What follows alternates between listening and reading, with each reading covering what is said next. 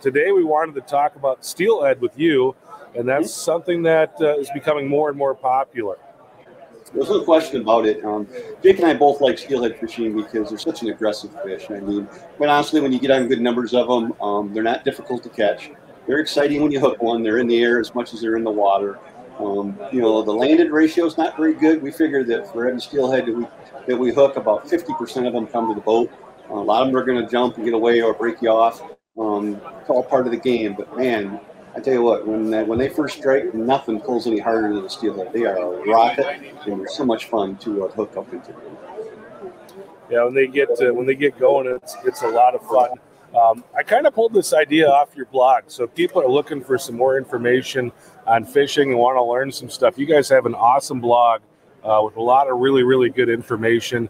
And I saw this article, and I thought it'd be really good because it's one of the things that we keep hearing from people walking around the show is, hey, you guys are going to talk about steelhead. So it's called Downrigger Tricks for Steelhead. Can you kind of just lay out a little bit about what you talk about in that blog? Sure. Well, downriggers are deadly effective for steelhead, primarily because of the depth control. I mean, I think we all recognize that with the help of a downrigger, you can put the lure that you're trying to fish at any depth that it has to be at. So that's important right there. Our basic setup, it starts with something called a fish flash. And if you haven't seen one, it's made by Yakima Bait Company. It's a triangle-shaped flasher. And we hook that on the end of our downrigger rod. And I like the 4-inch ones. We don't need very big ones here. Our water's pretty clear here in the Great Lakes, so a 4-inch one is adequate. And then on the back of that, we're going to add a fluorocarbon leader. And I usually go with about 6 foot of a 15-pound test. Then I'm going to add a ball-bearing swivel. And then on the terminal end, I'm going to run a spoon. And I like Wolverine mini streak spoons. I've been using them for decades, and we've had very, very good success with them. That system, when we drop it down on the downrigger, gives you a little bit more flash than just a traditional spoon would. So that fish flash is rotating, creating flash, bringing fish into the pattern. And then when they get close and they see that spoon, it is game on. It really is a 1-2 punch that works exceptionally well for triggering these steelhead into biting in open water environments where they are literally, you've got to pull them into your rig. They can be anywhere. So talk a little bit about that spoon, Mark, the mini streak. Why that spoon over some others? And obviously a mini streak is going to have a certain size that's mini. Why choose that size in that situation? Well, for those that might not be familiar with the mini streak, it's about a 3-inch long spoon. So it's not a small spoon, it's not a standard size spoon, it's in between those two sizes. And the reason why we adapt to that is because steelhead have relatively small mouths. They are aggressive. They eat alewives, they'll eat smelt, they'll eat a wide variety of forage fish, but they can't eat those great big alewives. And so they're looking for things that are more in that 2.5, 3.5 inch range. And so when you match the hatch with a spoon that's that size, it seems like you do very, very well. Of course, we like Wolverine mini streaks also because of the color combinations available to them. Chip Cartwright's an old and dear friend of ours. Not many people are any more talented than Chip is at painting spoons, and so their finishes are impeccable. And of course, when we're fishing steelhead, it's really bright, gaudy stuff. We like oranges, we like pinks, chartreuses. Really bright stuff seems to work the best on the steelhead. And how do you pair that color up with your fish flash? Are you looking for comparative colors, contrasting colors? What does that look like? I like to match them up. That's a really good point, Chris. I really like my flasher to be something in similar color to what my spoon is. So let's say, for example, I'm going to start out with a flasher that is chartreuse and silver. My spoon's going to have a lot of chartreuse and silver on it as well. So we like to pair the colors. That way, if the color is not working, we can start switching colors, and we can discern whether it's the flasher that's not working or the spoon that's not working. When you mix the colors, it becomes more difficult to determine that. So most of the time, we like to pair them up so that the flasher and the spoon are going to have similar colors. You talked about swivels. How important is it to have a really good swivel when you're setting up something like this? Well, you know, it's really kind of funny because people balk at buying a swivel. They have no problem spending $6 for a spoon. They have no problem spending $10 for a fish flash. They have no problem spending $1,500 for a Canon downrigger. But when it comes to swivels, they balk at spending $3 for a quality swivel. And that's what gets the job done. If you don't have a ball bearing swivel on there, if you're using just a crane swivel, a traditional swivel, well, you're going to cut your bites in half because you're going to cut the action of your spoon in half.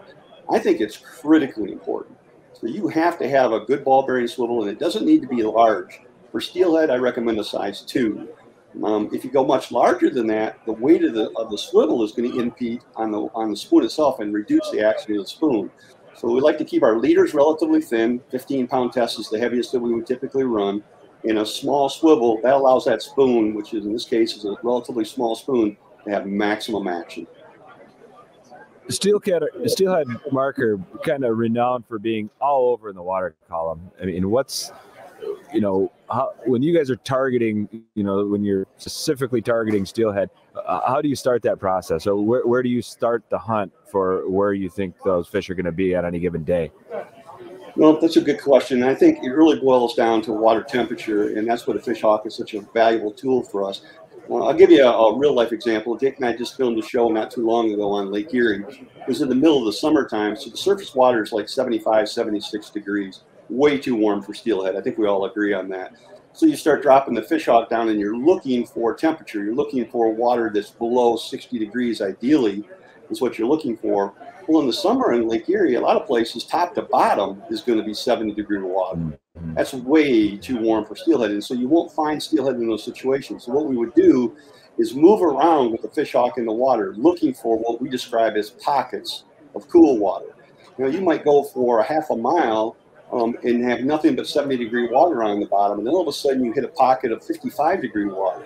When you hit that pocket of 55-degree water, it's game on. Those fish are going to be there, and they're going to be aggressive. You would never know that if you didn't have a fish hawk in the water. You would patrol, and maybe you go through and get a bite, save a waypoint, maybe come back and check that water, but you wouldn't know why those fish were there.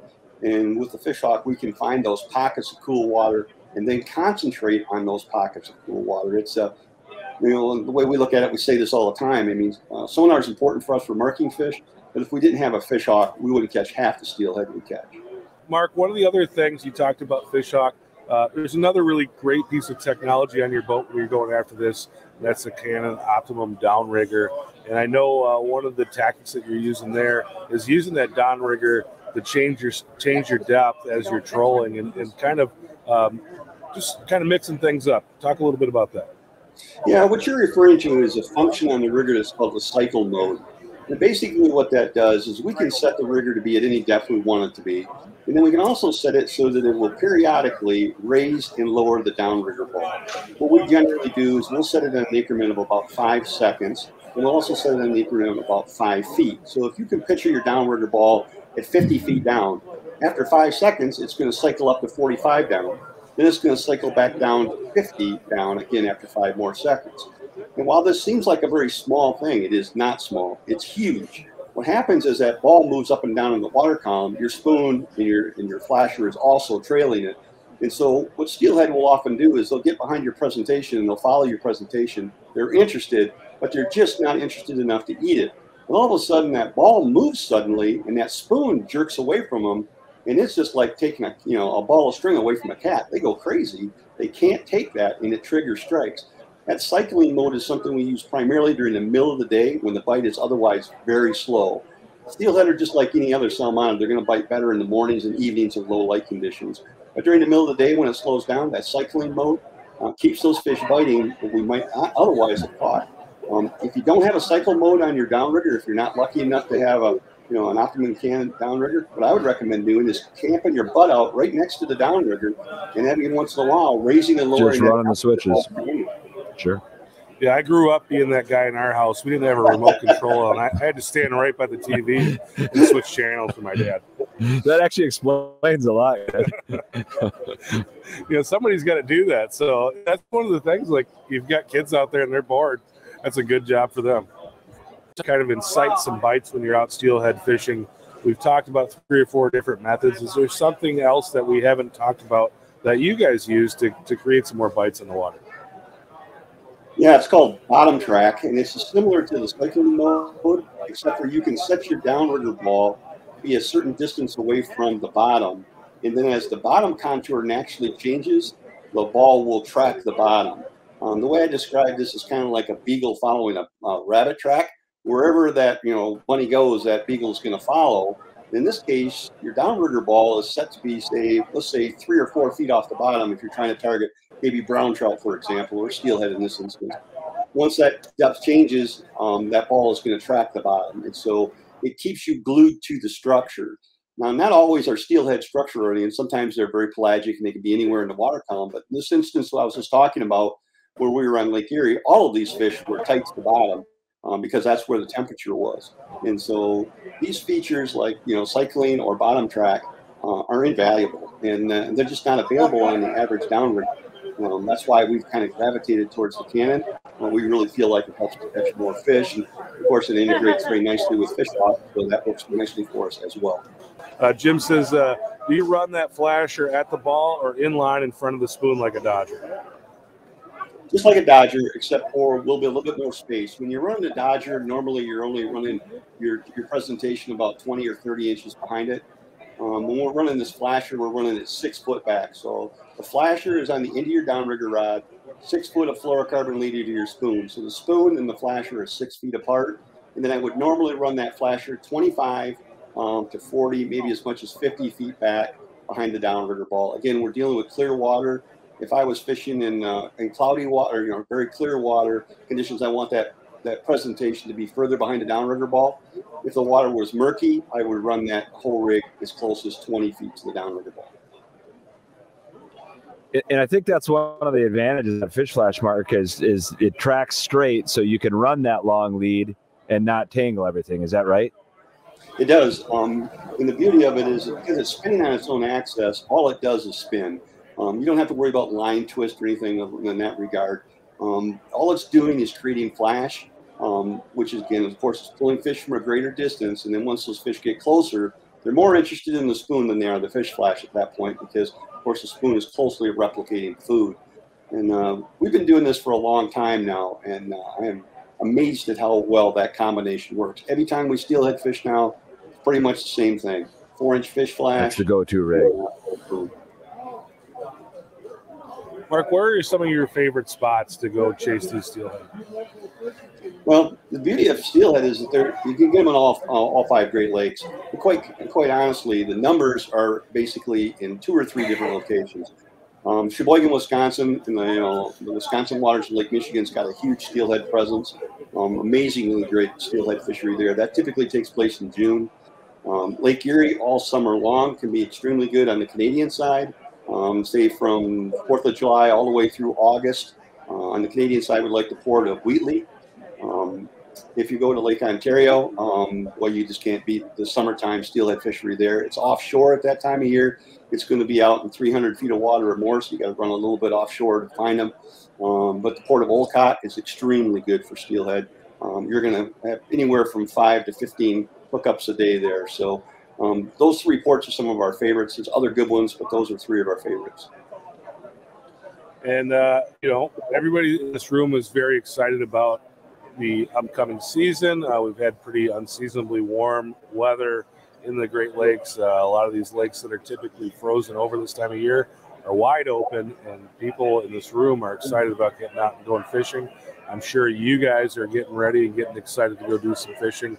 Where are some destinations that you guys are headed out for early on in the season to do some filming for Fishing 411? I think probably one of the first places we'll end up is down in Michigan City at the southern end of Lake Michigan. And as you know, that's a good coho fishery. Those cohos are down there all winter. You get a mixture of other species. There'll be a few Chinook in the mix. There'll be a few lake trout in the mix, maybe even a brown trout or 2. So that's high on my list. And the reason we like it is because it's close to shore. So as you know, the weather in the spring is pretty unpredictable, a lot of wind. Michigan City is so close that you're fishing normally close enough to the shore, you can throw a baseball and hit the beach. So you can get out even when it's windy at Michigan City. So that's probably going to be one of our first places we hit this year. If people want to watch Fishing 411 TV, Mark, where's the best place for them to catch the show?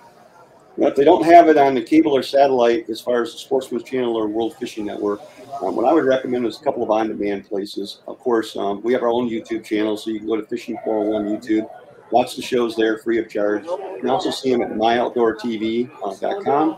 And Outdoor America is also offering stuff as well now. So you have those options as well. Anything else for Mark, Trevor?